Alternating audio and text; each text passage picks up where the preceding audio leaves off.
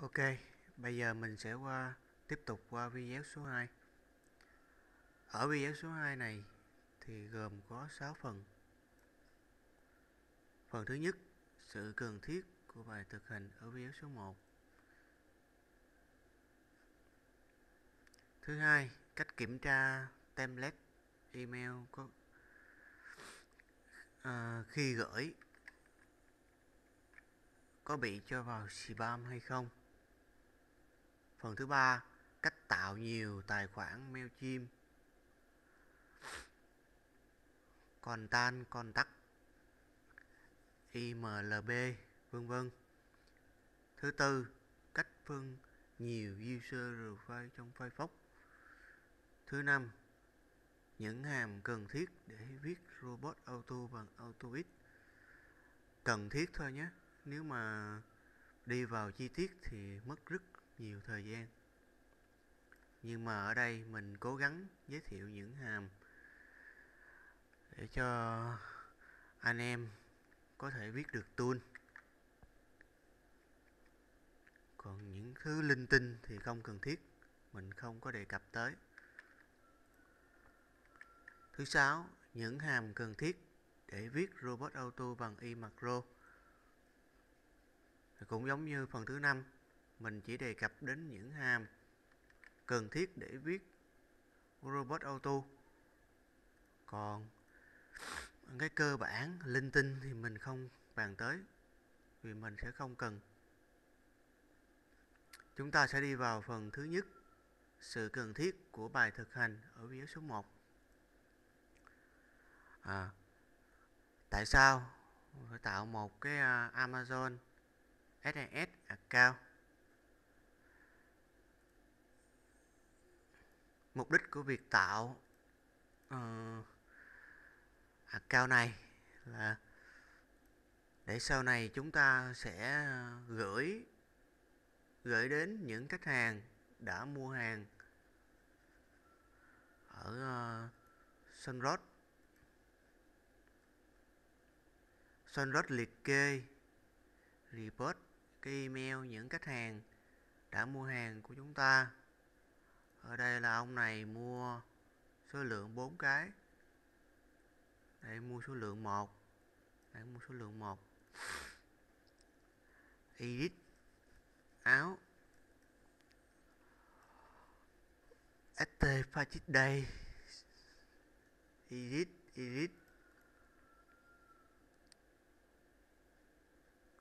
Và nhớ là Amazon AS chúng ta dùng để gửi chánh đạo, là gửi thư cảm ơn đến những khách hàng. Ví dụ như ông này đã mua áo của mình, kèm bên dưới là coupon giảm giá kèm link áo, thì cái tỷ lệ chuyển đổi sẽ rất là cao. Không dùng Amazon SaaS để spam nhé, bị lóc ngay, vì nó cho cái tỷ lệ bon mail rất là thấp, 5% thôi. Gửi 100 mail mà có 5 mail bon là nó đã lock account của chúng ta rồi. Mà những email này thì không thể nào bon được, vì nếu mà bon thì sẽ không nhận được email confirm order từ Sunrod. Chung là những cái email của khách mua hàng mà Sunrod report ở đây là có độ tin tưởng 100% nhé.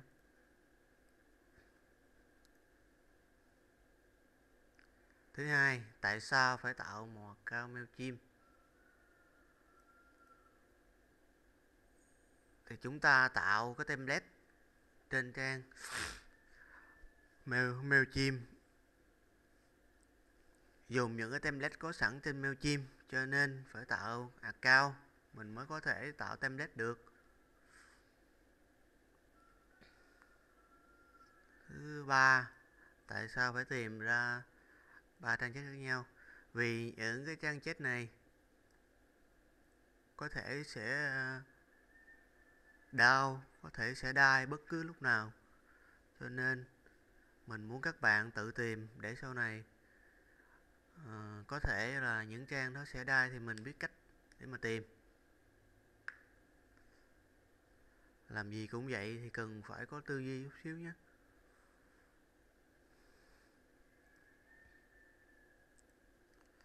Mình sẽ đi vào nội dung chính của video số 2. Mình sẽ hướng dẫn các bạn cách kiểm tra một cái template email khi gửi có bị cho vào spam hay không. Thì có rất là nhiều trang để kiểm tra, nhưng mà mình hay dùng thằng contact. Thằng này nó được liệt kê vào top những trang dịch vụ gửi email tốt nhất. Đăng ký miễn phí thôi. Mình tận dụng cái chức năng chat của nó.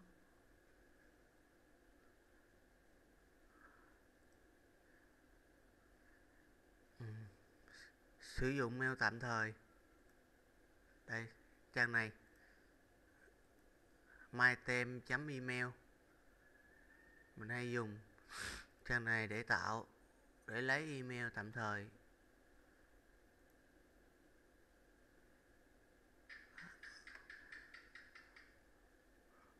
Email 10 phút nó không bằng thằng này, vì thằng này cái nó đa dạng cái số lượng cái đuôi sau này hơn, cái đuôi domain hơn.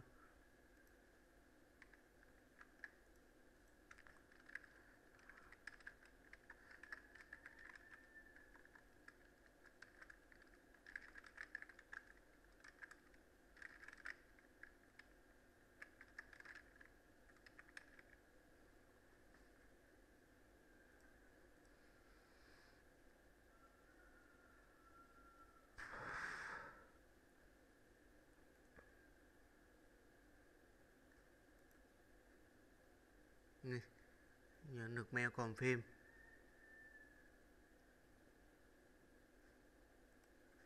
Đây để confirm.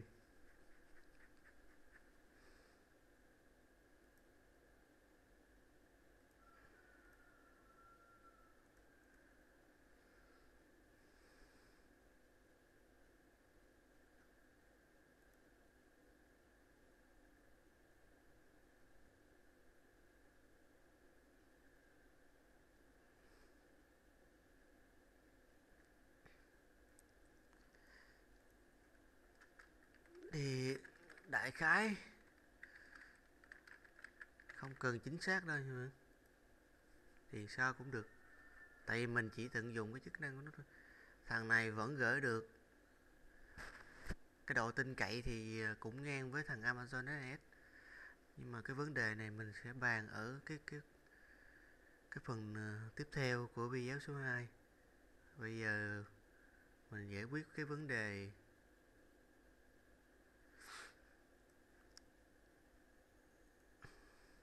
kiểm tra cái template email có bị cho vào spam hay không trước. Ở đó mình sẽ giải quyết tới cái vấn đề mà dùng trang này để gửi thư, mình tạm gọi là chánh đạo, để gửi những cái email của khách từng mua hàng, đã mua hàng ở Sun Club mua hàng. Đây, trang này cũng có những cái template rất là đẹp, miễn phí.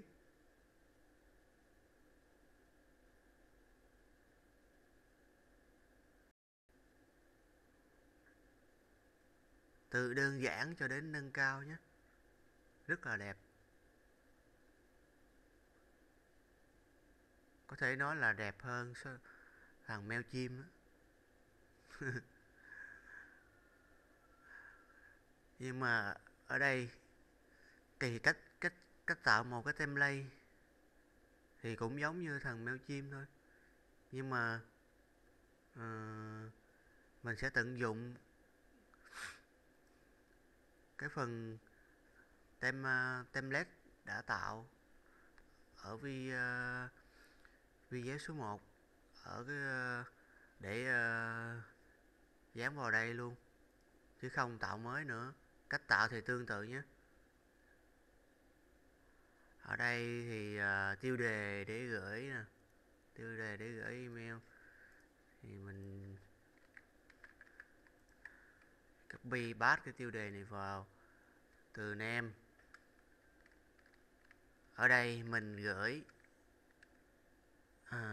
từ xin group, cho nên mình sẽ để name ở đây là từ name xin group t-shirt ha.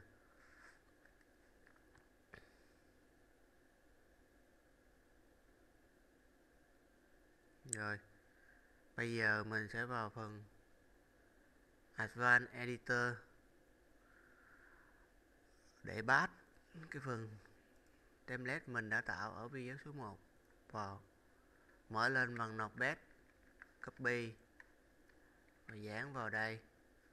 Xong rồi mình sẽ save lại, save và return.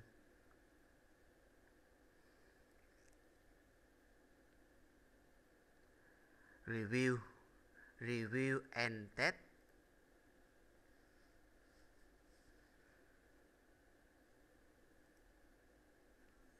Nó không cho thằng Firefox nó chặn cái cửa sổ pop up, nên mình cho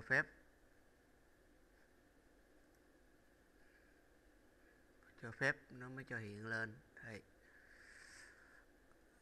Cái template của mình đây. Đây là cái phần dịch vụ của nó, một cái dịch vụ gửi email hợp pháp thì luôn có những cái phần này: subscribe và unsubscribe, địa chỉ, vân vân. Nè, mình sẽ check cái template có bị cho vào spam hay không. Ở phần anti spam check, đây mình sẽ check.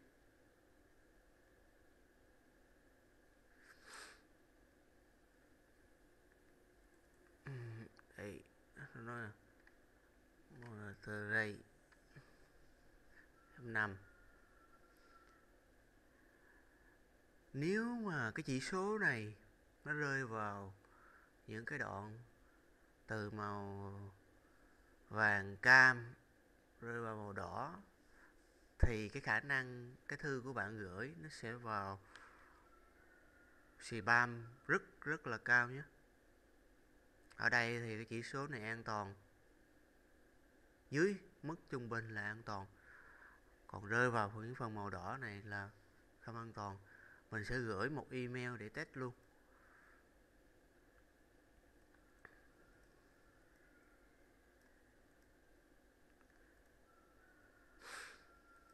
Này là cái ghi chú để gửi, mình không cần. Mình sẽ gửi tới đâu? Thằng contact này thì nó cho phép một cái account như vậy thì có thể gửi 50 thư test mỗi ngày. Mình sẽ tận dụng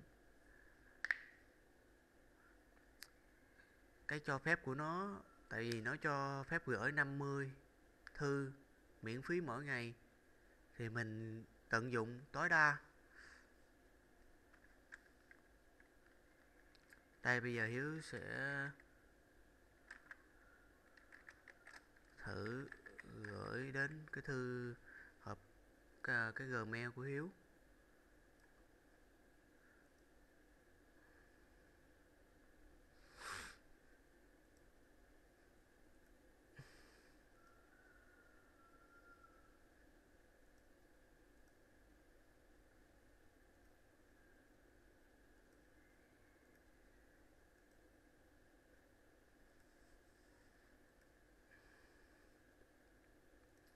Đợi xíu. Đúng rồi.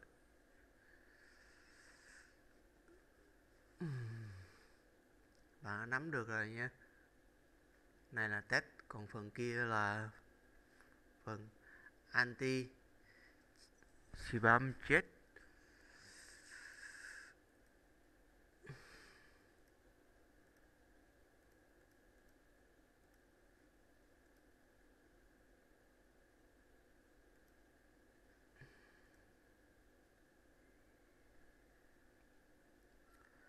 Thử gửi một cái test tới email này xem. Thằng Gmail thì nó bảo mật cao, có khi nó chặn luôn.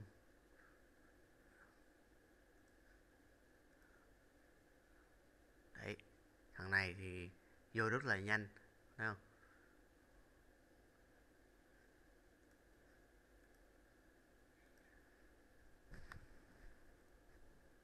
Mình gửi là sẽ, mình nghĩ là sẽ lâu xíu thôi, chứ nó sẽ vào.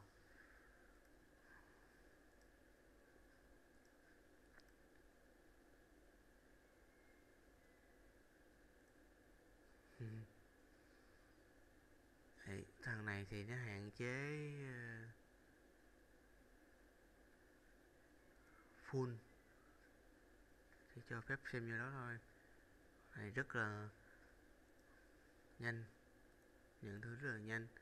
Gmail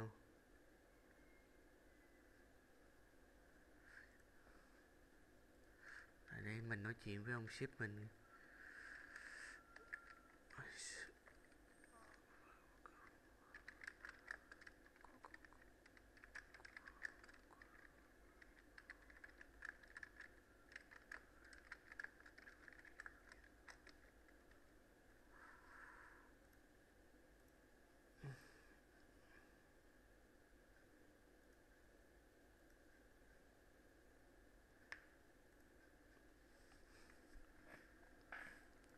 Này là Trùm Data Info US, nó là chủ của trang Lipperit.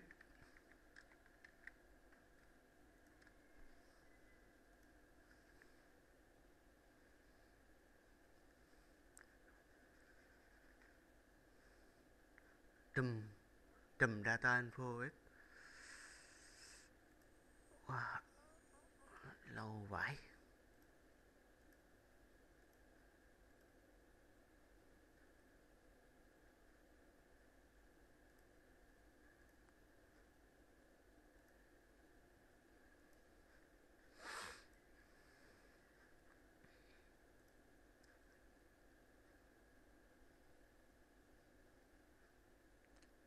Thôi mình tạm thời qua cái phần cách cách kiểm tra một cái template email có vào spam hay không. Mình sẽ qua phần thứ 3 của video số 2, cách tạo nhiều tài khoản Mailchimp, Contact, email. 3 trang này là 3 trang của dịch vụ cho phép gửi email có phí, miễn phí và có phí.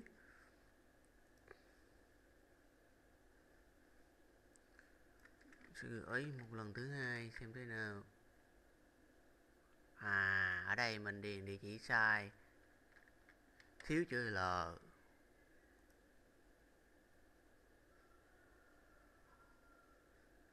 Chứ thực ra thì nó gửi rất là nhanh, không có lâu. Trời ơi, đây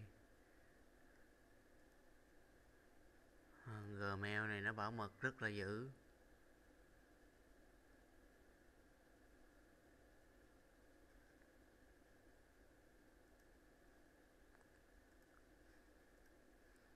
Mà anh em yên tâm, bởi vì data của Hiếu thì đa phần là domain email.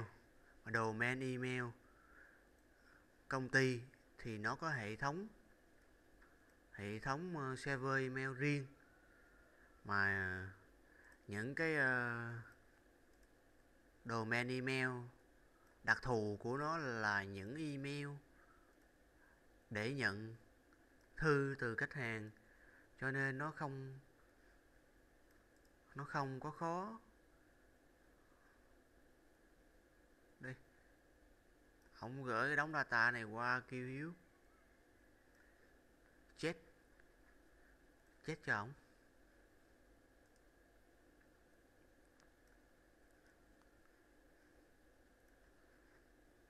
Domain email đặc thù của nó là những email để nhận thư từ khách hàng. cho nên cái độ bảo mật của nó rất là thấp.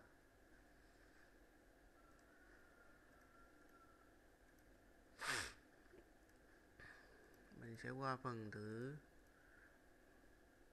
cách tạo nhiều tài khoản.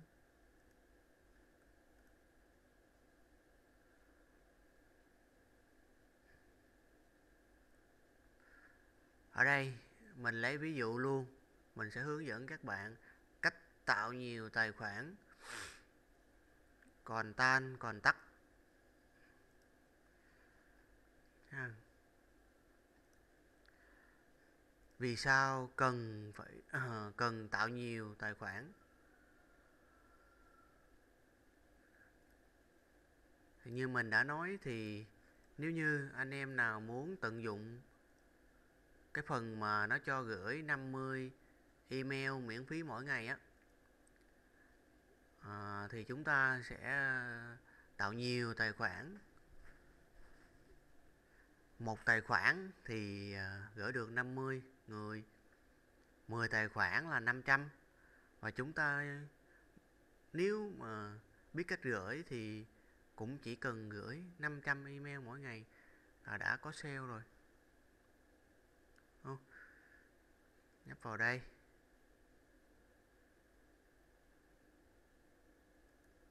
Và dùng cái mail tạm thời ở đây.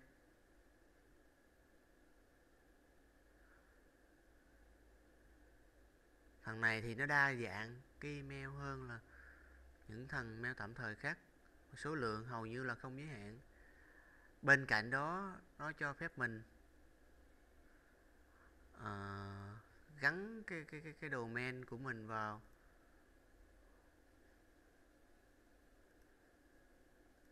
Mình sẽ xem.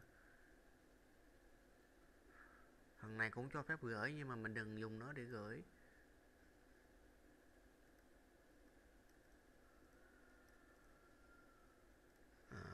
Phần đó đây, ở đây custom domain.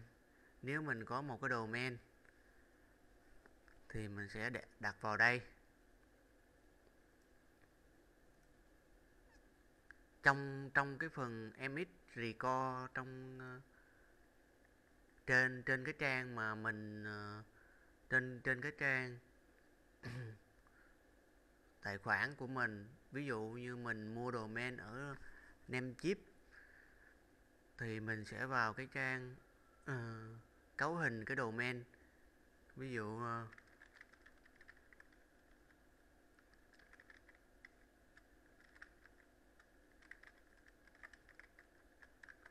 mình sẽ vào cái phần cấu hình của cái domain này mà mình sẽ chọn cái emit record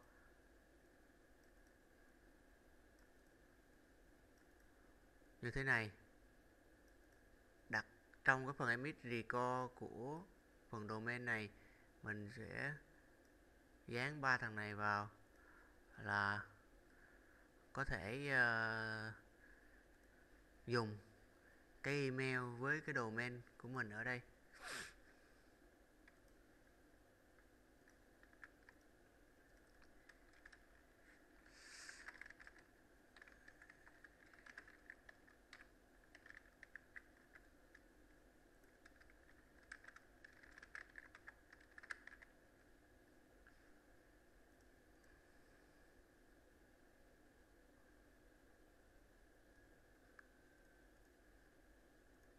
Đấy, mỗi ngày tạo 50 ạc, 10 ạc, 10 ạc là mỗi ạc 50 là mình sẽ gửi được 500 email mà 500 email mà độ tin cậy tương đương với lại Amazon SAS. Mình sử dụng Amazon SAS, thư vẫn vào spam như thường, không phải là cứ sử dụng Amazon SAS là nó sẽ vào inbox. Tùy theo cái nội dung của mình có bị thằng Gmail cấm hay không. Nếu mà chỉ gửi test không kèm hình ảnh thì hầu như là 95% vào inbox. Mình quay lại vấn đề này, nếu mà tạo mỗi ngày tầm vài account thì rất là dễ, nhưng mà nếu mà mình tạo mỗi ngày nhiều account thì cái vấn đề là cái trang còn tăng còn tắt, nó sẽ lóc ạc của mình, không cho mình gửi. Nếu tạo thông thường thì mình sẽ dùng Firefox mình tạo, còn nếu muốn tạo nhiều thì mình sẽ cài đặt thêm cái thằng lưu tắt này để mình giả lập một cái hệ điều hành Android. Tức là dùng thằng này giống như là mình dùng điện thoại để mình đăng ký, nhưng mà mỗi lần đăng ký như vậy nó cho phép mình thay đổi cái info, dạng như là dùng Samsung Tab 3V, mình có thể change info thành Samsung Galaxy Tab 2V chẳng hạn. Thằng này thì những anh em nào làm MMO thì biết nó.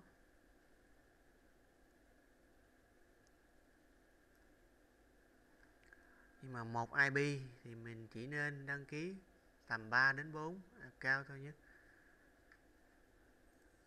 Nếu muốn đăng ký nhiều thì mình sẽ dùng những phần mềm Face IP như là HMA, Hotbot.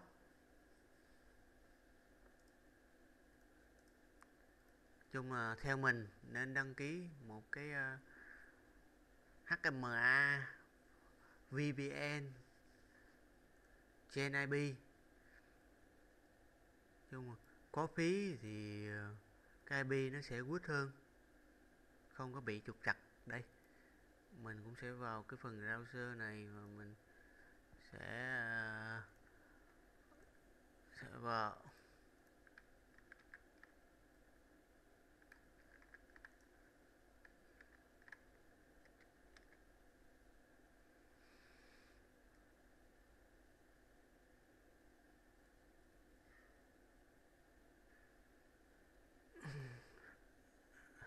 nếu mà tạo nhiều thì các bạn nhớ Face IP đây nha, ở ngoài Windows nha. Face IP ngoài Windows là trong đây nó Face IP luôn đấy. Sau mỗi lần như vậy chúng ta sẽ change cái info. Ví dụ mình đang ở đây là mình đang sử dụng cái giả lập Android Samsung, ở đây mình sẽ change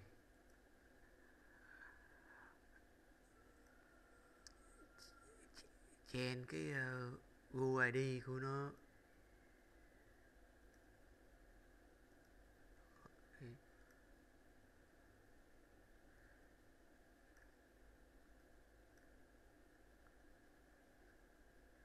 Change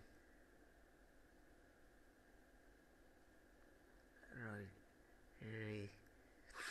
thì ta lại cái thằng Blue Stack để cho nó cập nhật cái info mới.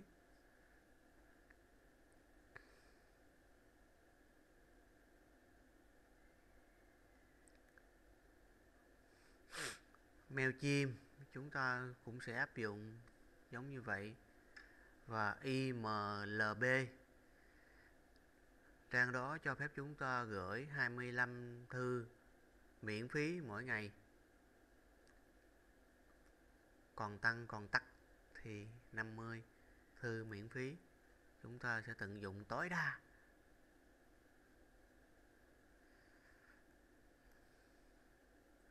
Xong nhé. Phần này mình sẽ đính kèm lưu tắt để các bạn download về.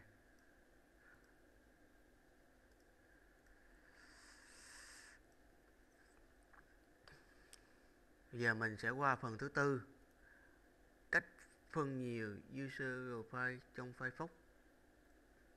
Mục đích của việc phân nhiều user profile Firefox.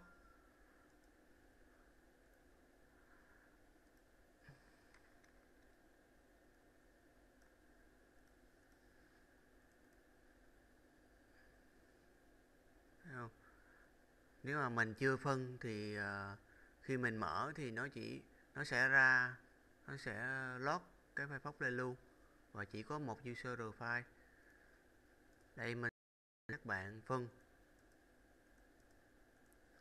user profile Firefox nha.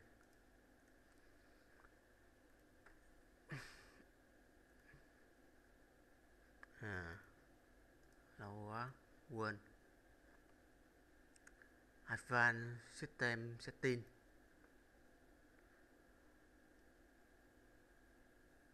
Vào phần này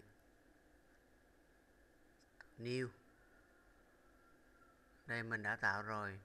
Mode no remote giá trị là 1. Đây mình sẽ vào New. Đây mình sẽ điền là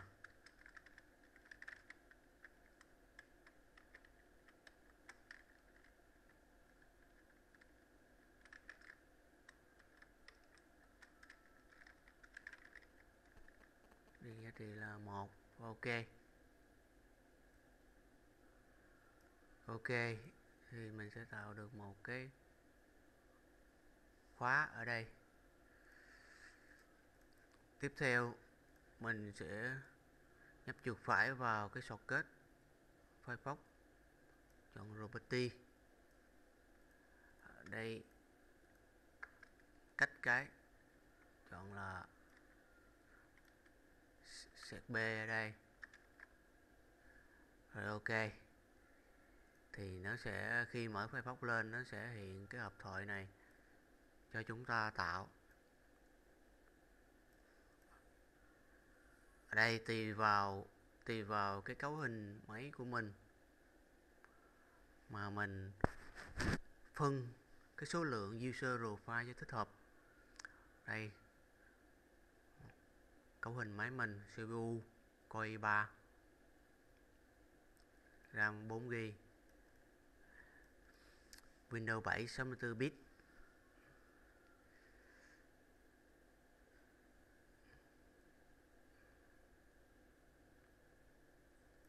Điểm Windows nó chấm điểm nè,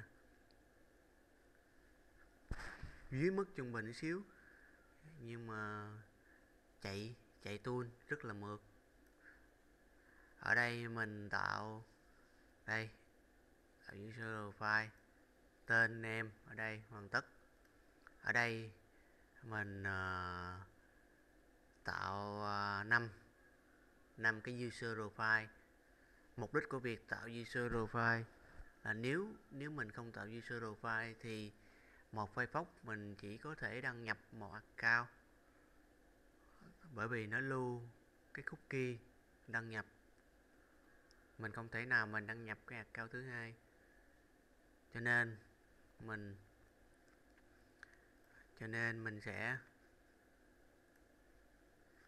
sẽ tạo nhiều user profile để đăng nhập được nhiều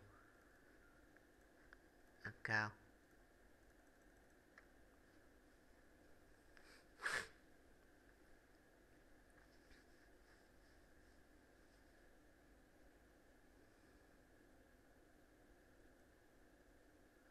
Đấy. Mỗi user profile xem như là một cái Firefox. Chôm cấu hình vẫn được, nhưng mà nó sẽ rất là nặng. Mình không thích. Nặng và khi chạy nó sẽ bị lắc, bị lỗi, rất là nặng. Firefox thì mình thấy dùng rất là mướt. Đấy.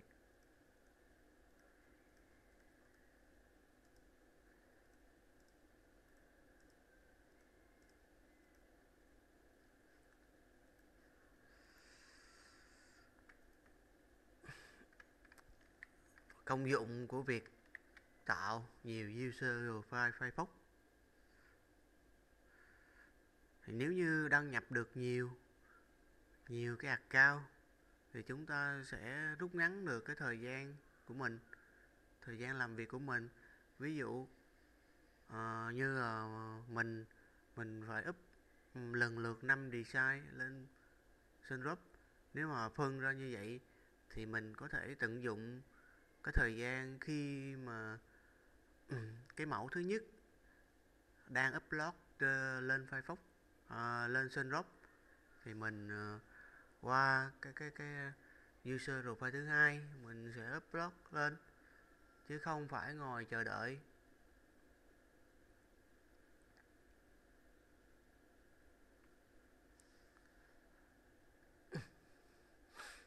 Phân profile user profile Firefox để sau này mình sẽ viết tool bằng AutoX macro. Nếu không phân thì mình chạy một cái thì nó chậm hơn người ta gấp 5 lần. Người ta chạy 5 cái mình chạy người ta chạy 5 cái mình chạy có một cái thì làm sao bằng người ta được.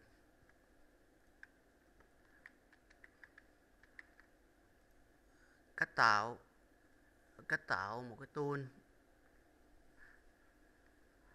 Những hàm, bây giờ mình sẽ qua phần thứ 5, những hàm cần thiết để viết robot auto bằng AutoX. Những cái cơ bản, những cái cách khai báo, hoặc là những cái phần rườm rà mình sẽ không đề cập vì sẽ rất mất nhiều thời gian, vì nó là một cái ngôn ngữ lập trình dành cho cái giới Mac mini online, cái giới MMO nói chung. Nó rất là mạnh, rất là nhiều phần, nhưng mà ở đây mình chỉ đề cập đến những cái hàm cần thiết để viết, đủ để viết. Mình do rất là nhiều kiến thức cho nên mình cố gắng chỉ đề cập đến những cái kiến thức cần thiết.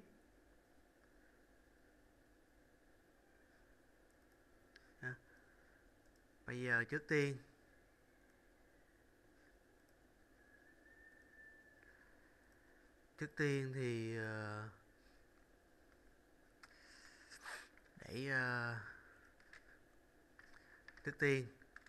thì để viết code bằng AutoX thì trước tiên mình sẽ tải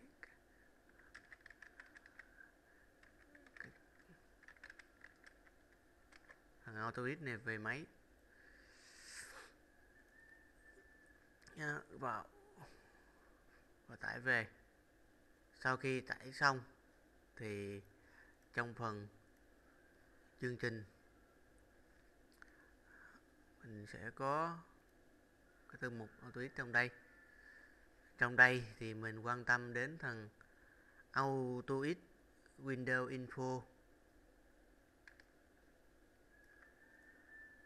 Và nếu bạn nào muốn tìm hiểu sâu hơn thì có thể xem phần giúp đỡ AutoX Help File. Không hiểu những hàm nào thì mình sẽ search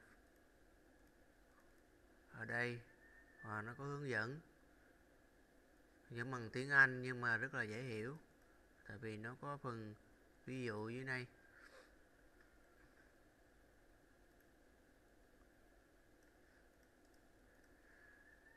Chức năng của thằng AutoX Window Info này là để giúp chúng ta lấy được tọa độ trên cái cửa sổ Windows. Ví dụ mình muốn biết tọa độ của thằng Unicode thì mình sẽ nắm kéo cái phần mũi tên này vào đây để mình biết tọa độ. Đây, tọa độ của nó trên cái cửa sổ Windows đối với máy của Hiếu, nhé. Còn tùy theo cái độ phân giải và cái màn hình của máy tính của bạn, của anh em là nhỏ hay lớn mà cái tọa độ nó khác nhau. Ở đây máy của Hiếu là X, tọa độ X, trục X của nó là OX của nó là 36, Y là 31. Thì đây là cái con robot Hiếu đang dùng để chạy.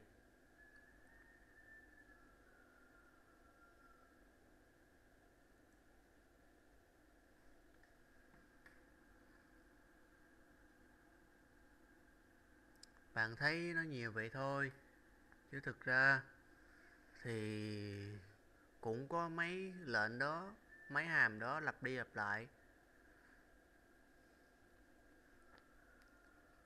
chứ không có gì hết.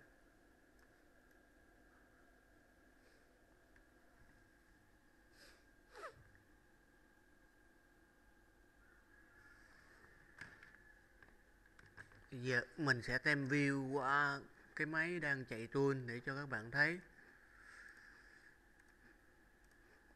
Đơn giản, thấy bình thường mà không tầm thường.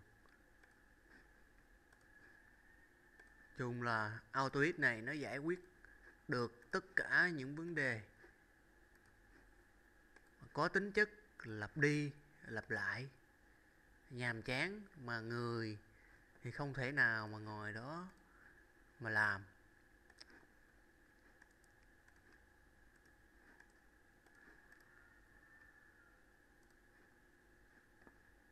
Chung là sau này các bạn thấy những cái vấn đề nào mà nó có tính chất lặp đi lặp lại nhiều lần, dạng như là chúng ta chatbot email nó cứ lặp đi lặp lại, thì các bạn sẽ nghĩ đến thằng AutoX.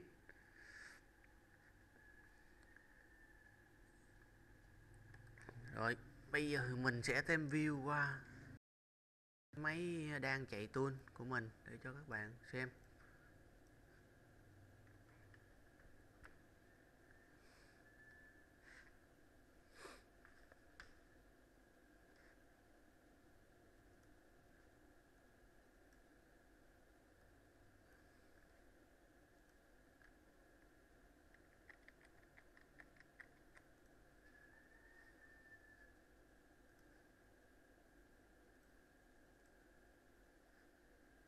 Ê, mình cũng phân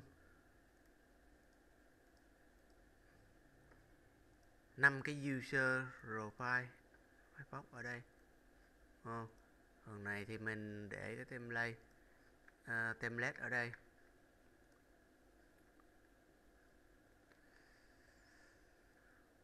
Chung là do làm việc theo tọa độ cho nên là khi chạy thì các bạn phải để đúng vị trí như vậy.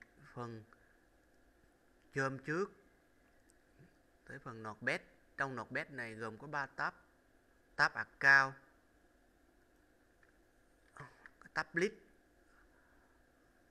có định dạng để gửi nhiều người nè. Ở trong thằng mail.com là cách nhau là mỗi lần gửi nhiều nhất là 20 người và mỗi người cách nhau bằng dấu phẩy. Đây là cái tiêu đề đúng vị trí như vậy nha các bạn. Đầu tiên là ạc, hai là list, thứ ba là tiêu đề. Và thằng mail.com thì mình sẽ để mặc định là cái trang đăng nhập. Dùng robot thì nó không có trí thông minh, mình có sao thì nó làm vậy. Bây giờ mình sẽ cho chạy, thấy nha.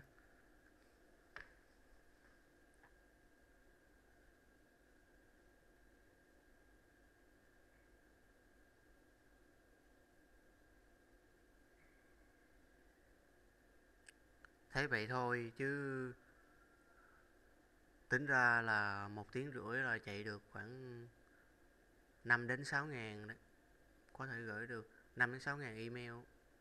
Tại vì mỗi lần mà gửi 5 cái Facebook như vậy thì tính ra số lượng là mình gửi được mỗi lần như vậy, mỗi đợt như vậy là 100. Hạt này bị lóc, cho nên nó không có hiện cái phần send email trong này. Mình tem view cho nên cái tốc độ mạng nó bị hạn chế. Sau này các bạn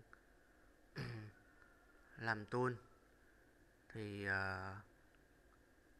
cứ cách vài ba hôm, khoảng 5-6 hôm, các bạn sẽ check lại cái list account của mình một lần, để nếu mà thằng mail.com nó có kêu đổi password hoặc là những hạt nào bị lock, đại loại như hạt đó là bị lock, thì các bạn sẽ remove khỏi list để không có uổng cái data của mình. Tại vì tool thì nó chỉ làm theo mình code thôi, nó không có hiểu được những hạt nào bị lock, cho nên mình sẽ bỏ sót cái data, rồi sẽ rất là uổng. Vì nhiều khi những cái phần bỏ sót đó là có sale, là khách sẽ mua, mà mình bỏ qua như vậy thì rất là uổng.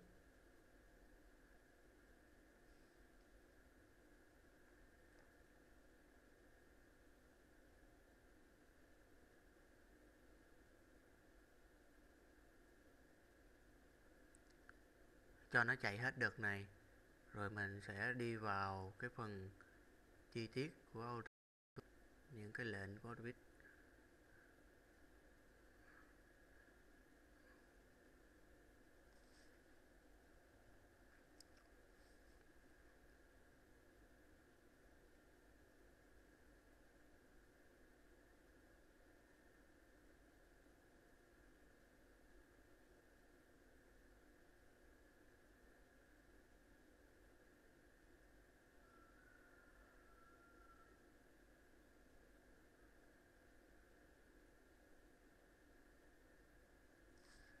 Rồi đi vào phân tích những cái lệnh cần thiết để viết một cái robot giống như vậy. Mình tắt cái máy bên này.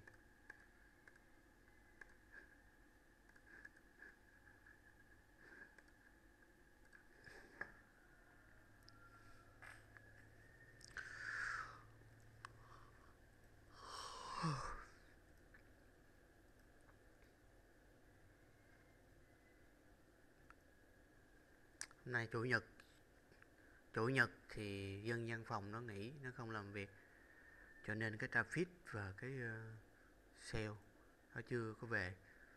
Thường là đây, nói chung là cái việc cần thiết của các bạn là sau khi mà học xong cái khóa của Hiếu là làm sao để mỗi ngày gửi đều kéo traffic về mỗi ngày tầm từ 1.000 đến 2.000 traffic, thì đảm bảo sale sẽ về.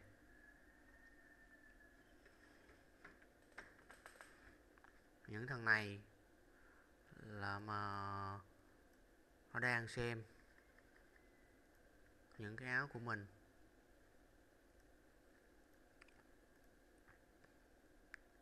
cứ làm đều thì kiểu gì sale nó cũng sẽ về. Một order có thể một cái, mà một order cũng có thể là 30-40 cái, chung là cũng tùy, mà thường ít khi nào mà nó mua một cái lắm.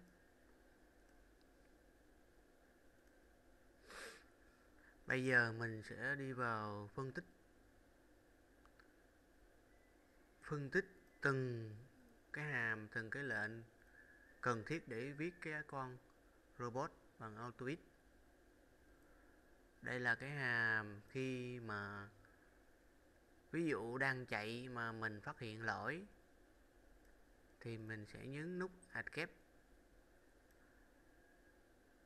để dừng, để đóng cái con robot, để dừng cái con robot lại, để đóng nó lại. Đây, vô đây để thực hiện cái công việc đó. Này có tác dụng nè. Khi đang chạy mà cảm thấy bị lỗi, mình nhìn thấy bị lỗi thì nhấn nút Escape trên bàn phím để đóng cái con robot lại, không cho nó chạy nữa, để mình chỉnh sửa. Sleep này là cái thời gian chờ khi mà mình chạy con robot thì 2 giây sau nó mới bắt đầu thực hiện cái vòng lặp for.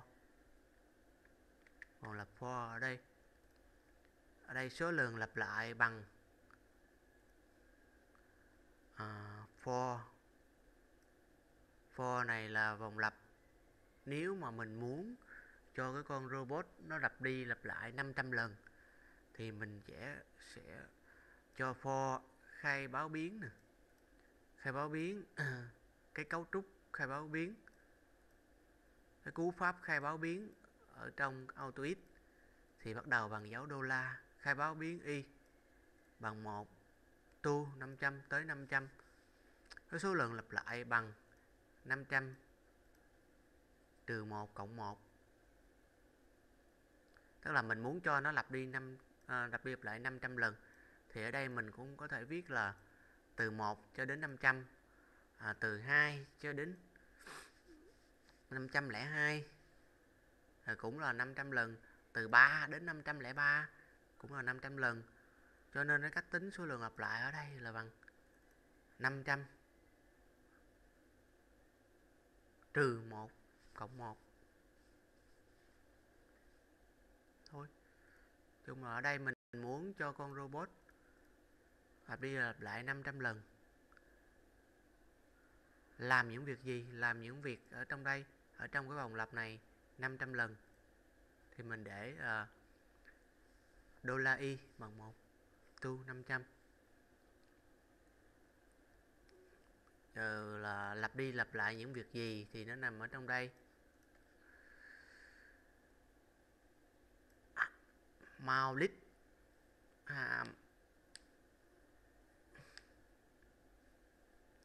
hàm maulit này thì nó có tác dụng. Nếu mà ở đây mình để left thì tương đương với lại mình nhấn chuột trái ở trên bàn phím. Tọa độ đây, đăng nhập phải bóc một tọa độ. Mặc định để chạy con robot thì mình sẽ để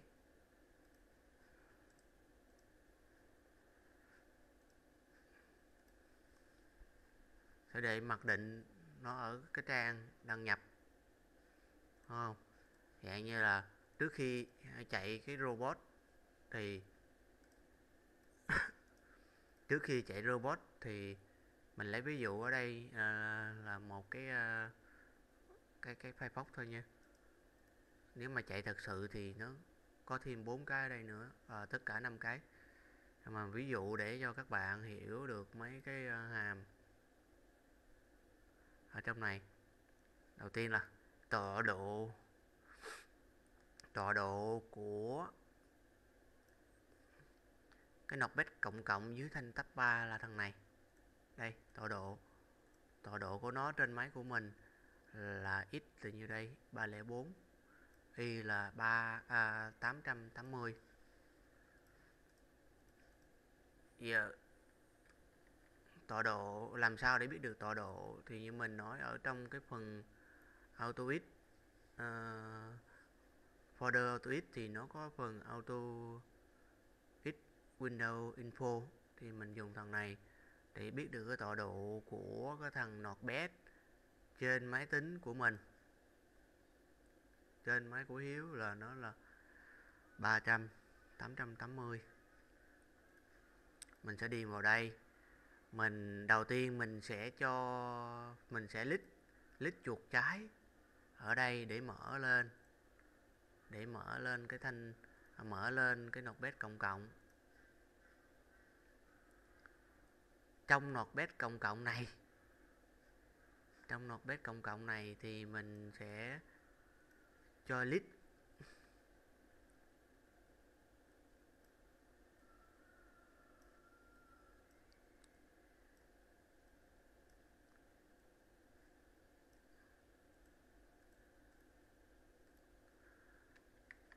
Nếu mà chạy tool thì chỉ để 3 tab thôi nha các bạn. Thứ nhất là thứ hai là list chạy, thứ ba là tiêu đề. Tiêu đề mình sẽ chọn sẵn. Thì mình đầu tiên là mở cái notepad cộng cộng. Thứ hai là sau khi mở rồi là list vào cái tọa độ của tab thứ nhất trong đây.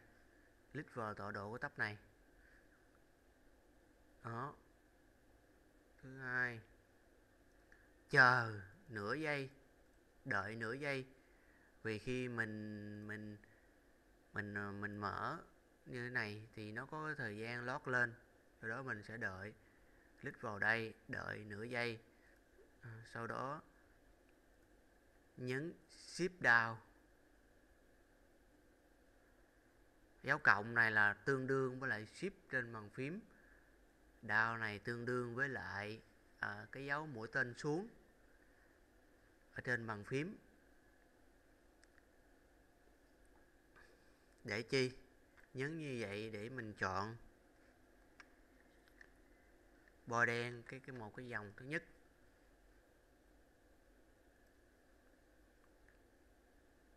Send dấu mũ X. Dấu mũ này tương đương với lại Ctrl ở trên bàn phím. Sau khi đã bo đen dòng thứ nhất rồi, đã chọn dòng thứ nhất rồi, bây giờ mình sẽ cắt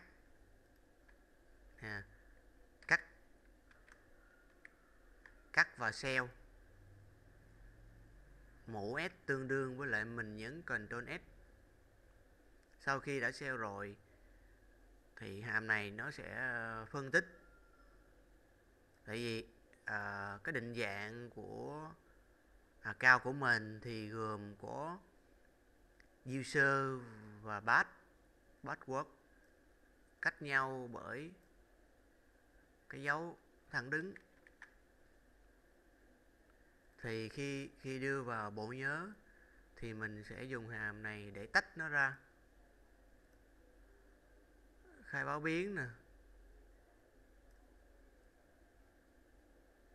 biến string 1 bằng cái clip ghép là bằng khi mà mình cắt như vậy thì mình sẽ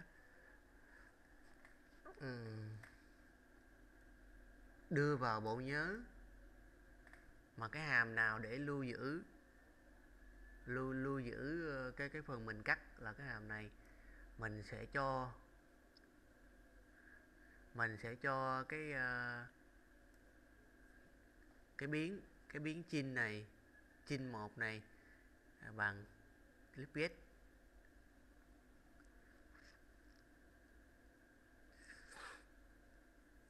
Khai báo một cái mảng chứa 2 phần tử.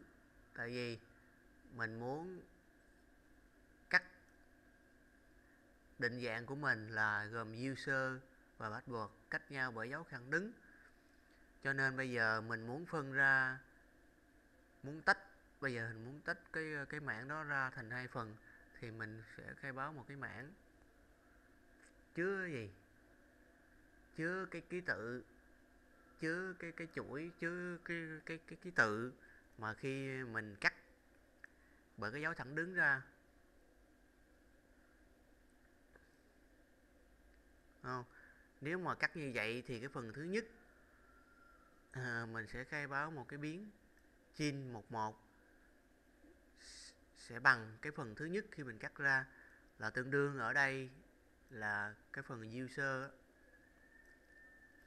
tương đương là user như thế này. Đó. Bỏ qua, nếu có lỗi xảy ra thì bỏ qua, không đề cập tới, chạy luôn. Vì đôi khi nó sẽ xảy ra lỗi như thế này, vì bộ nhớ nó chưa có lưu giữ kịp thì sẽ xảy ra lỗi như thế này. Nếu có lỗi xảy ra thì bỏ qua luôn, không làm gì hết. Ngược lại thì sẽ cho một cái biến chin 12 bằng cái mảng, bằng cái phần thứ hai khi cắt ra. Phần thứ hai khi cắt ra là nó là password đó. Đó. Đây là tọa độ của Firefox 1 dưới thanh tách 3. Và làm sao để lấy thì các bạn dùng cái Windows AutoX Windows Info để lấy tọa độ. Mình sẽ cho click chuột trái ở tọa độ này, số lần click là 1 lần. Đây. Đợi nửa giây. Đợi nửa giây. Sau khi mở lên rồi thì đợi nửa giây.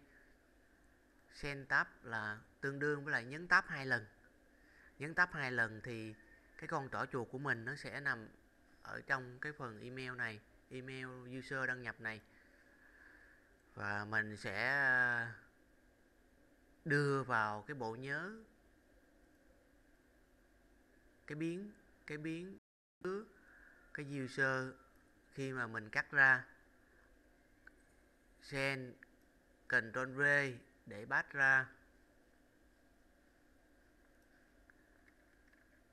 ra. Đó. Sau đó nhấn tab, cái con dấu nháy chuột nó sẽ forget, nó sẽ ở vị trí của password. Nhấn tab nè và đợi nửa giây. Đưa vào cái bộ nhớ, cái biến mà chứa password.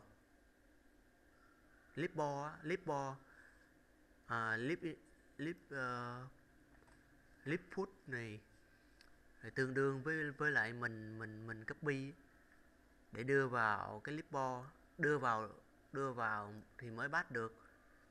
Sau đó nhấn enter để đăng nhập. Tiếp tục qua cái Firefox thứ hai.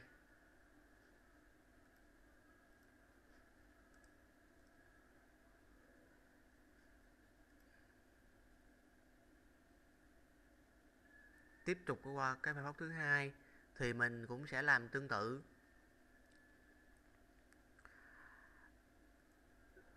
Đây là tọa độ của cái notepad cộng cộng, mình sẽ mở lên. Đó, mở lên và cũng làm sao bôi đen và cắt xong rồi thì khai báo để phân ra. Đây là một cái biến để chứa cái phần user email. Đây là cái biến chứa password, cũng làm tương tự như cái ở Firefox thứ nhất. Đây là qua Firefox thứ ba, Firefox thứ tư cũng làm giống như vậy. Vì sao mình sẽ không, đây là cái tọa độ của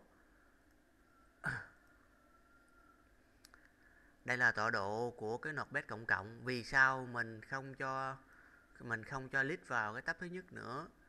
Tại vì cái mặc định của mình là đã ở tab thứ nhất rồi, cho nên mình sẽ tiết kiệm. Qua cái Firefox thứ hai, thứ ba mình cũng sẽ không cho nó list vào cái tab thứ nhất trong notepad cộng cộng để tiết kiệm thời gian. Làm tương tự như vậy cho Firefox thứ hai, thứ ba, thứ tư, thứ năm. Sau khi đăng nhập rồi, sau khi đã đăng nhập rồi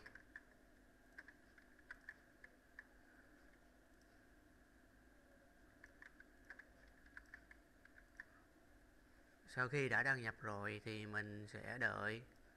Đây, sai rồi. Giờ đăng nhập lại.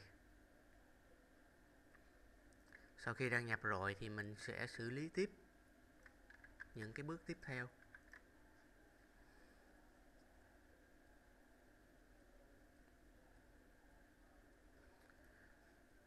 Đây, sau khi đăng nhập thì đợi 10 giây, vì nó còn những cái thời gian mà lót ra cái phần giao diện như thế này thì cần thời gian để lót ra, cho nên ở đây Hiếu để là 10 giây. 10.000 tương đương lại 10 giây của mình. Phần này thì khi nào cần thiết mình sẽ giải thích vì sao cần những trong này. Sau khi đợi 10 giây xong thì sẽ làm gì?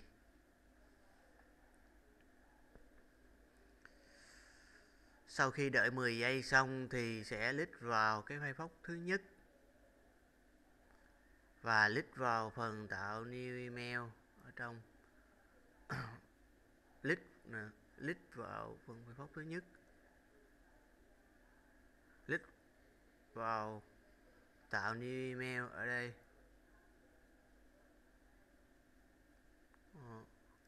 Hai phần này có chức năng như vậy. Tương tự qua file phóc thứ hai cũng làm giống như vậy. File phóc thứ ba, file phóc thứ tư, file phóc thứ năm. Sau khi đã click vào phần tạo new mail thì đợi 5 giây. Đợi 5 giây. Đợi 5 giây. 5 giây và click vào phần from BCC. BCC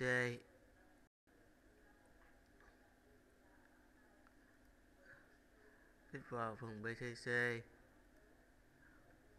Click vào phần BCC, mục đích của phần click vào phần BCC để khi mà mình gửi đi, người nhận sẽ không nhìn thấy được những cái người nhận khác. Nếu mà mình để mặc định là CC thì người nhận sẽ thấy được. Những người nhận khác họ sẽ cho là mình spam. Spam thì cái tỷ lệ chuyển đổi nó không cao, tỷ lệ xác suất có sale nó không cao, cho nên mình sẽ để ở phần BCC gửi 20 người, nhưng mà người nhận được thư không nhìn thấy được những người nhận khác. Tương tự làm như vậy cho file box thứ hai, file box thứ ba, file box thứ tư, file box thứ năm. Tiếp theo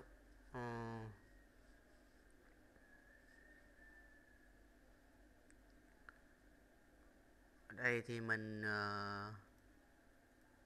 ở đây là mình copy cái list gửi vào luôn, không? Tức là sau khi đã đăng nhập xong thì mình sẽ click vào phần new email. New email để tạo mail mới, để gửi. Đây, chọn cái phóc thứ nhất.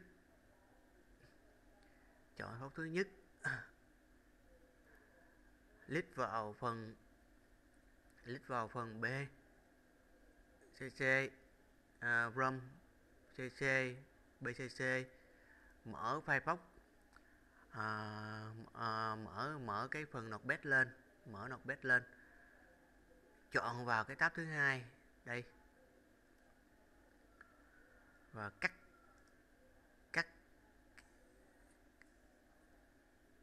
cắt một dòng, save lại,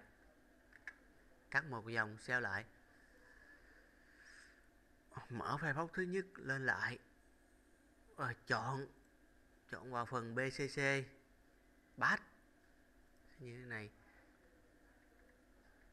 batch và tab để cái nháy chuột nó forget ở phần tiêu đề. Làm tương tự như vậy cho file phốc thứ hai, file phốc 3, thứ tư, thứ năm. Sau đó mở cái notepad cộng cộng lên, click vào cái tab thứ ba là tab tiêu đề, Ctrl A copy,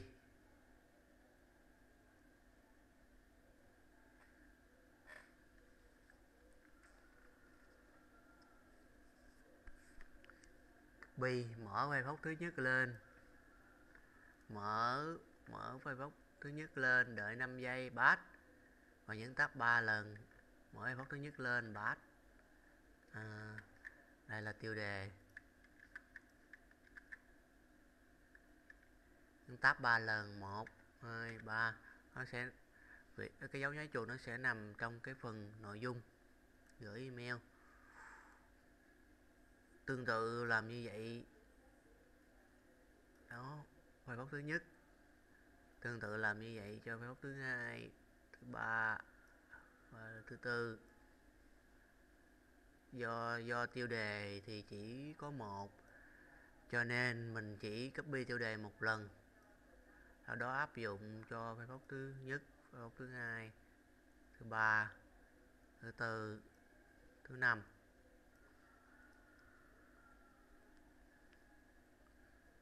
Đấy, bây giờ tới phần copy cái template. Đây là cái tọa độ của cái template. Mình mở bằng chôm ở trên thanh tách 3. Giả sử mở luôn đi. Mặc định là mình sẽ chọn sẵn. Vào tọa độ của template, mở bằng chôm trên thanh tách 3, nhấn Ctrl A, đợi 5 giây và copy. Lần lượt chọn file phốc thứ nhất và paste vào. Do cái dấu nháy chuột nó đang focus ở vị trí mà nội dung gửi email, cho nên khi mà mình chọn thì mình paste luôn thì nó sẽ nằm ở trong này, hiểu không? Đấy, tương tự như vậy cho file phốc thứ hai, 3, thứ tư và thứ năm. Copy xong thì quay lại nhấn send. Copy xong 5 cái file phốc thì mình sẽ nhấn send.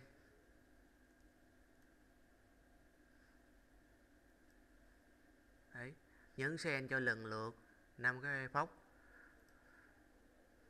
Nhấn send xong đợi 10 giây. Tùy theo cái tốc độ mạng của mình mà mình để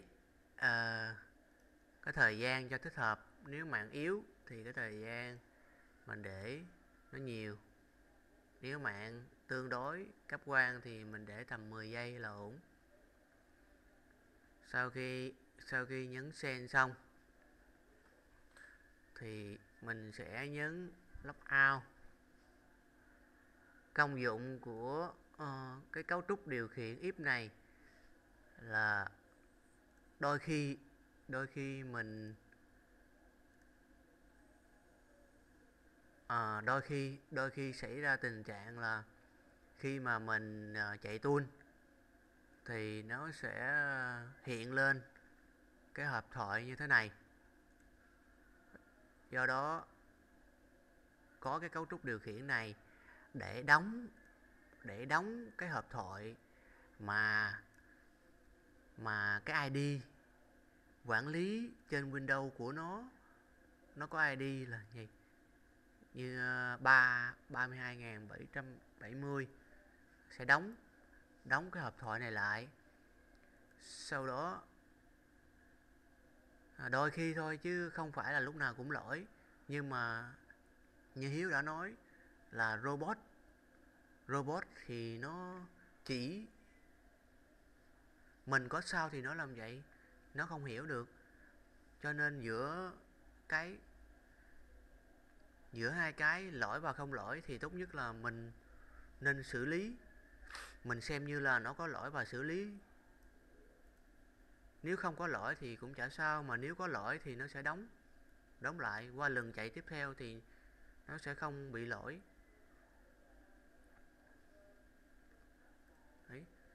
Đây là nhấn logout, tọa độ của logout.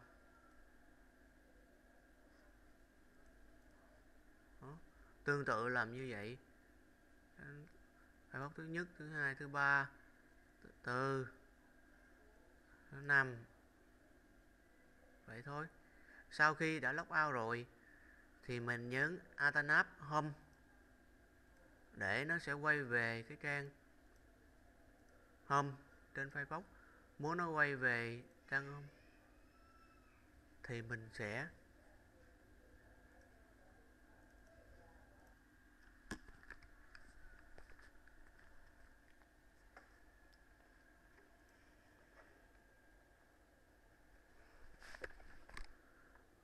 muốn khi mà mình nhấn Alternate Home nó sẽ quay về trang Home thì mình vào đây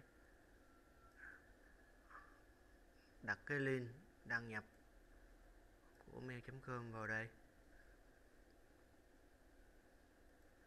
Như vậy là chúng ta đã hoàn tất một cái tool auto viết bằng AutoX.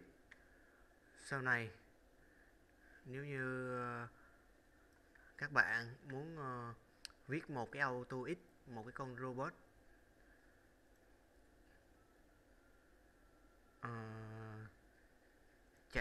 chạy trên Gmail thì cũng làm tương tự nhé.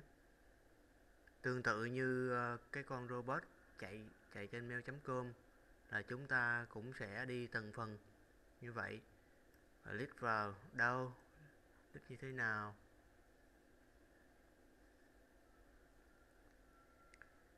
Trước đây thì chưa có cái phần random password như thế này. Ở đây là toàn là password giống nhau hết. Bởi vậy khi mà chạy tool được 1-2 hôm thì sẽ bị mail.com yêu cầu thay đổi password liên tục. Từ khi mà để cái random password như thế này thì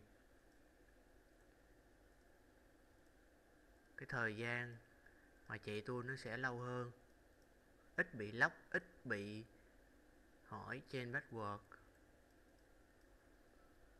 Cũng có nhưng mà không đáng kể, cho nên sự cần thiết của cái phần này nó là rất là quan trọng. Coi vậy chứ rất quan trọng. Như vậy chúng ta đã xong cái phần tool viết bằng những hàm. Như vậy là chúng ta đã hiểu những hàm cần thiết để viết một cái tool auto bằng AutoX. Bây giờ chúng ta sẽ qua phần thứ 6, những hàm cần thiết để viết robot auto bằng macro.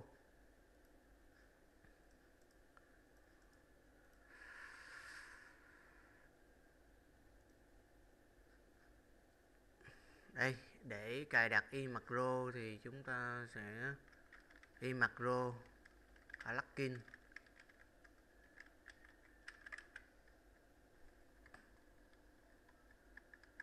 Firefox.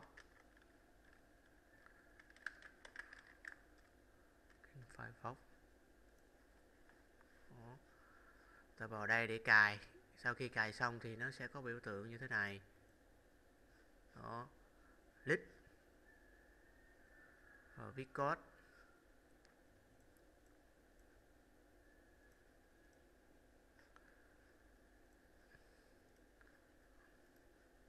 Thằng macro này thì cái lợi thế của nó so với thằng AutoX là nó không chiếm chuột. Nhưng mà cái hạn chế phải nói là lớn nhất của nó là ở cái phần mà tại sao Hiếu không dùng macro để viết code. Vì cái điểm hạn chế của nó là không copy được cả một cái template như thế này để khi mà mình gửi mail mình sẽ pass vào cái phần nội dung. Thứ hai, hạn chế đó là không có upload file từ máy tính lên trang web được. Đó là hai cái hạn chế lớn nhất của iMacro. Còn ngoài ra thì nó cũng có thể chạy rất là nhanh khi mà mình chạy cùng lúc 5 cái Firefox. Ở đây mình sẽ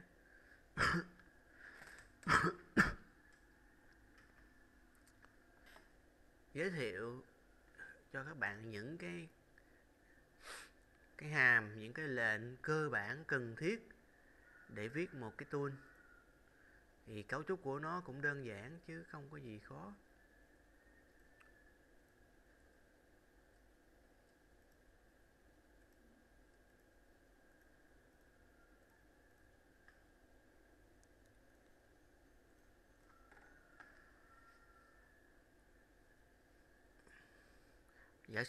Giả sử bây giờ mình muốn chat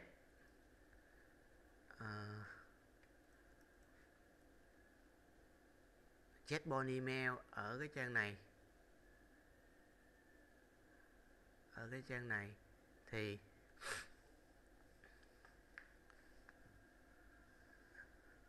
thay vì phải gửi phải chat bằng thủ công bằng tay, thì bây giờ mình sẽ hướng dẫn các bạn dùng iMacro để viết một cái tool tự động auto chat.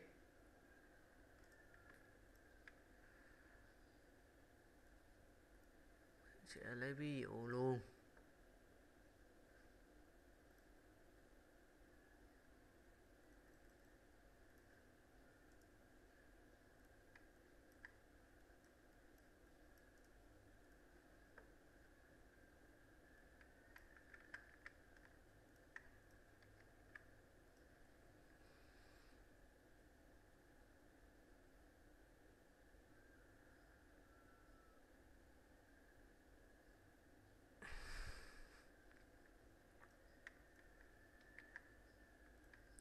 Đây, chat thủ công đây.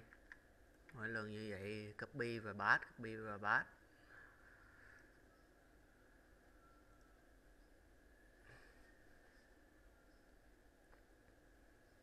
Bây giờ mình sẽ hướng dẫn các bạn viết một cái tool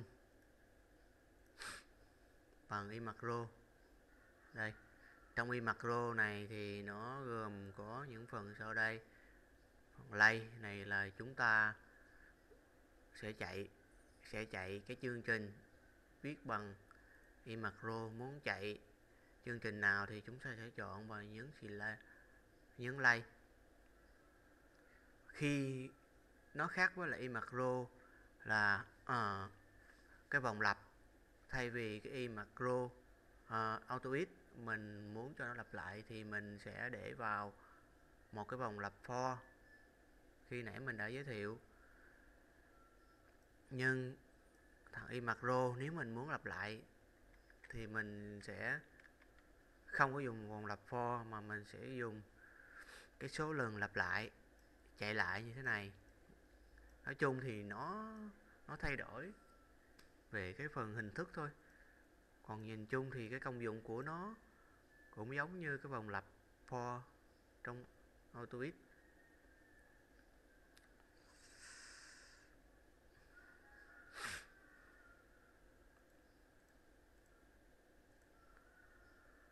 Thôi mình để cái phần này làm bài tập thực hành cho các bạn đi. Bây giờ mình sẽ lấy ví dụ về một cái phần mà sếp của mình yêu cầu mình làm. Để cái phần chatbot email vào cái phần yêu cầu thực hành đi.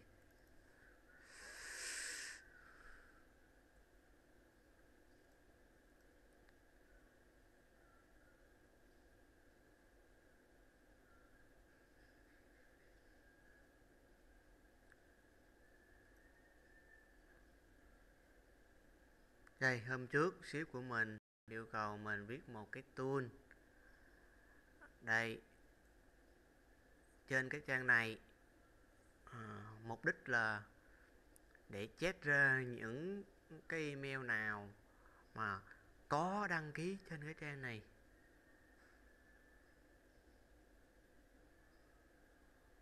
Bây giờ mình sẽ chạy thử cho các bạn thấy. Đầu tiên thì nó sẽ đi đến cái trang này. Thứ hai là sẽ dán email vào cái phần quên cái số vòng lặp ở đây để là 900.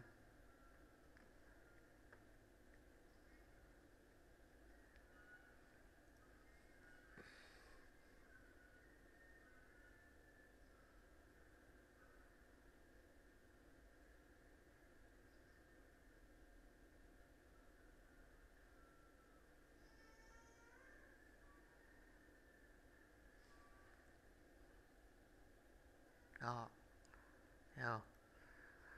Sẽ report ở đây, report kết quả, report kết quả tìm được ở đây, nằm nó đi. Report kết quả ở đây.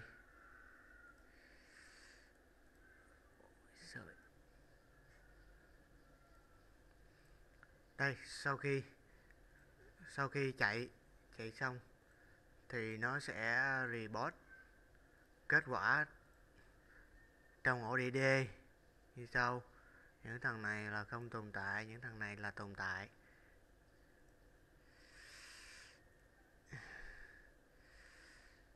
Mình sẽ copy code này qua bên máy. Chúng ta thấy, cho chúng ta thấy được là nó rất là dễ.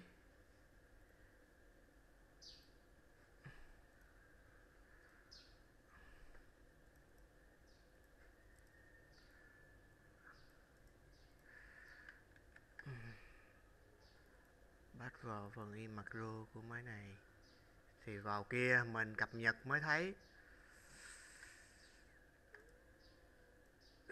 Tạo một folder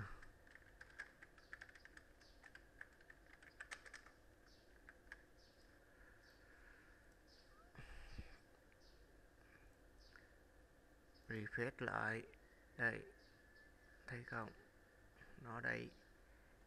Chạy với vòng lặp 20 thử ok hay không. Bạn thấy đó, nó chỉ có những mấy dòng đơn giản này thôi, nhưng mà công dụng rất là, nó không có log được email lên vì mình không có cái list. Đây, mình sẽ giải thích từng dòng. Muốn sửa nha, muốn sửa thì mình sẽ nhấp chuột phải và chọn edit macro. Đây là cái mặc định của nó.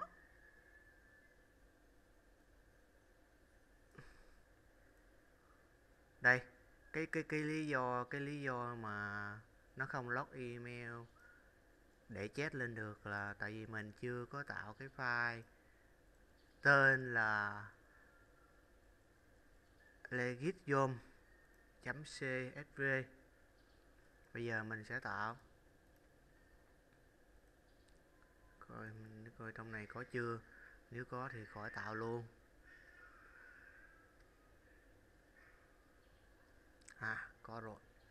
Có rồi thì khỏi tạo.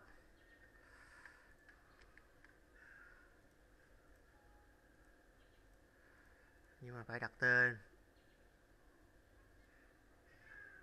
tên như thế này thì trong cái khai báo của con robot, giống trong khai báo con robot thì con robot mới hiểu. Cắt và đem vào ODD.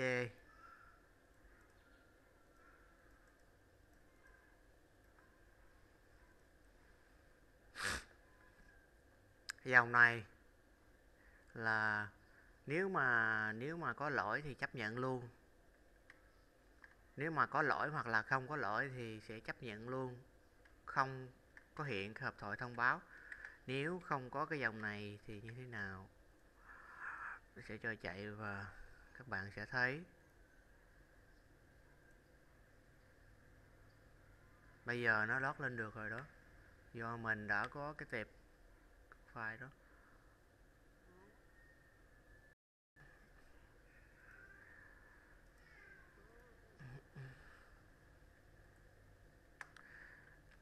Dòng này có tác dụng là nếu mà có lỗi xảy ra thì sẽ chấp nhận luôn, không có thông báo, không có dừng chương trình. Khi mà trong cái quá trình con robot chạy thì cho cái thời gian chờ đợi để lót qua cái vòng thứ hai, thứ ba là 8. Lót qua mỗi bước là sao? Như thế này là 1 bước, 2 bước, 3 bước, 1 bước, 2 bước, 3 bước, 4 bước, 5 bước. Cái thời gian chờ đợi của mỗi bước như thế này là 8 giây. Dòng này có tác dụng là hiện ra cái kết quả khi mà mình chạy chương trình. Đây, nếu mà không có dòng này thì mỗi lần mà có kết quả thì nó sẽ hiện ra.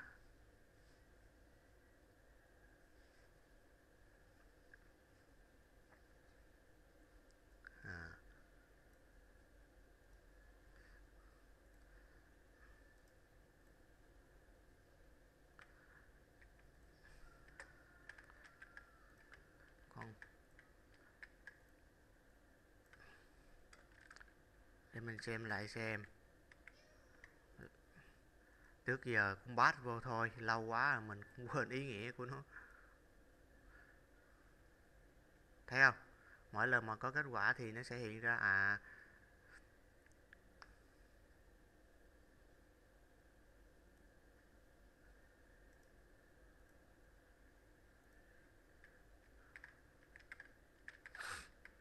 dòng này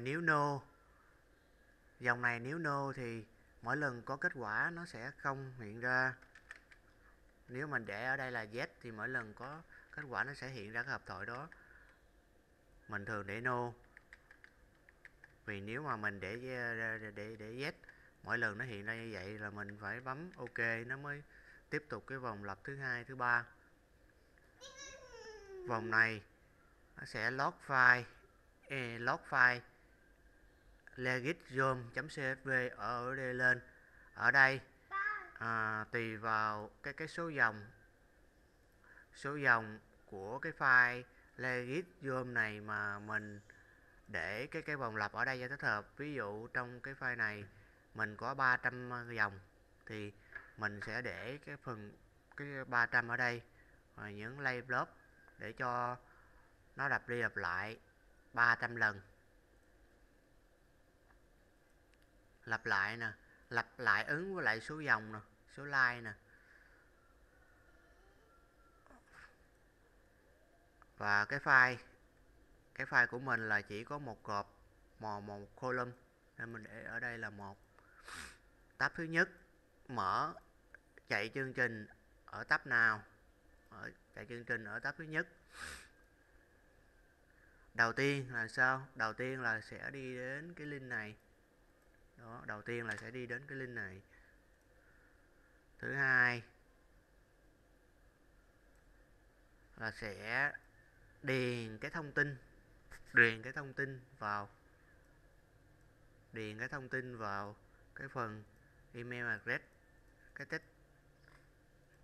text box email address.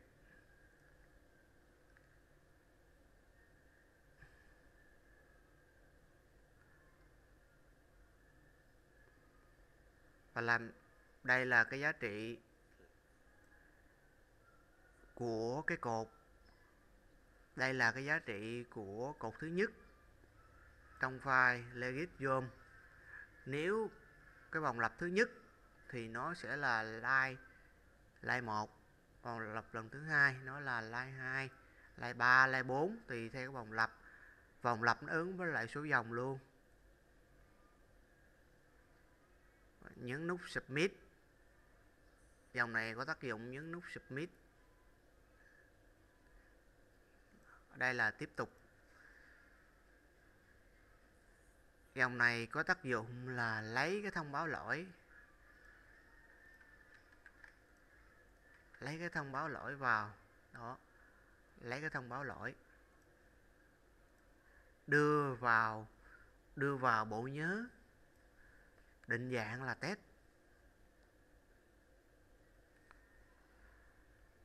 S là thêm. Bây giờ ví dụ như bộ nhớ mình đã đưa vào bộ nhớ cái dòng này. Invite password reset request thì cái biến này nó mang giá trị như vậy, nhưng mà mình muốn thêm cái dòng cái email chết vào thì mình sẽ thêm s chắc column 1 và sau đó save lại vào. Dòng này có tác dụng là save cái kết quả tìm kiếm vào cái file tên là result.legitzoom.txt. Và làm sao để mình có được những cái dòng này thì mình sẽ dùng cái chức năng record trong cái macro đây. Bây giờ đầu tiên mình sẽ vào trang này và bắt đầu record, ghi lại những cái hoạt động của người dùng để sau này viết tool. Đấy, top ở trong nó luôn mặc định là current. Đấy, ở trong tool thì mình thay thế dòng này bằng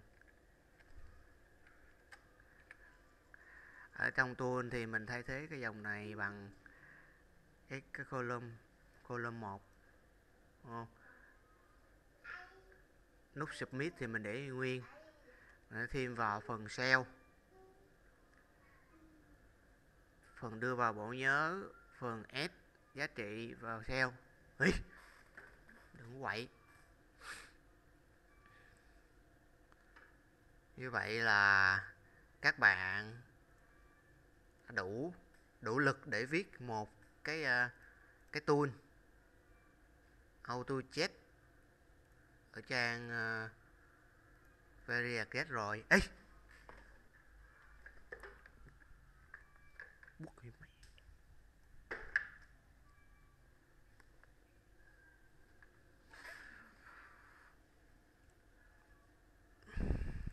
Như vậy là mình đã xong phần nội dung 6 phần của video số 2.